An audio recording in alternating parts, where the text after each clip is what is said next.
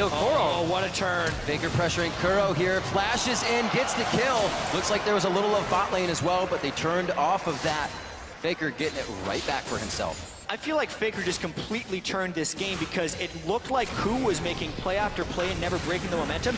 The three-man gank that they were prepping bottom lane, I think absolutely could have worked, but the instant Faker kills Kuro there, the entire team pulls off the gank. Alistar ultimate was still down. So